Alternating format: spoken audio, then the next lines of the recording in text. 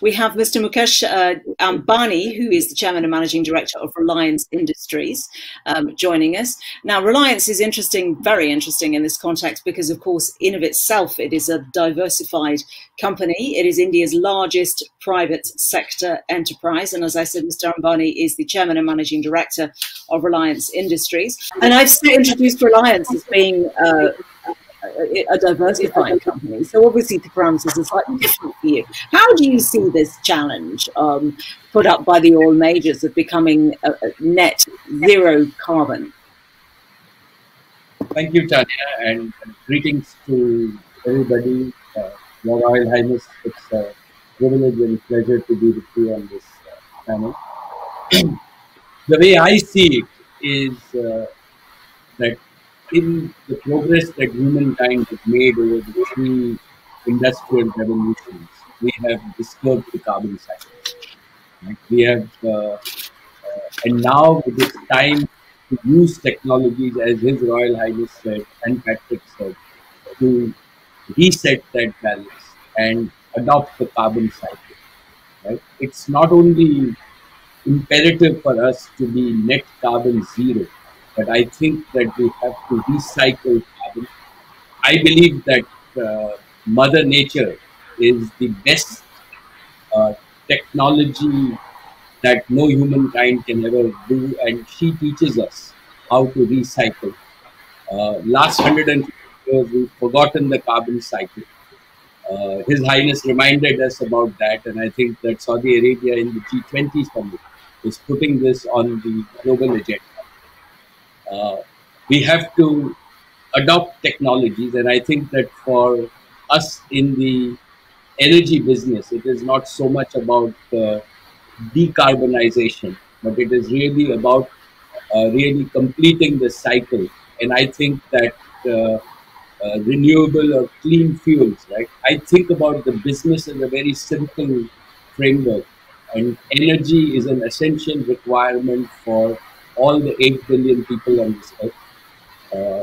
There is need to provide efficient, clean, affordable energy, and we have to do it in a responsible way. That's the business. We shouldn't confuse that between clean and unclean. I think that where we are, if we take a clean sheet of paper, we can adopt technologies whereby we can complete the energy cycle. We can adopt new technologies, particularly of the biochemical photosynthesis route, whereby we can, instead of treating carbon dioxide as a liability, we can make that as a raw material. There are new progresses in the electrochemical routes, in the catalytic routes, whereby we can still complete the carbon cycle. I don't think that just one solution will fit all. The important thing also is to allow energy equity. That means everybody has to have access to clean energy for their quality of life at an affordable price.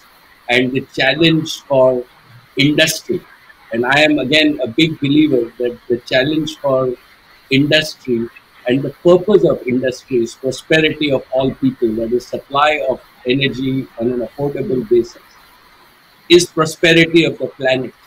And only after these two can there be prosperity for the companies or the shareholders.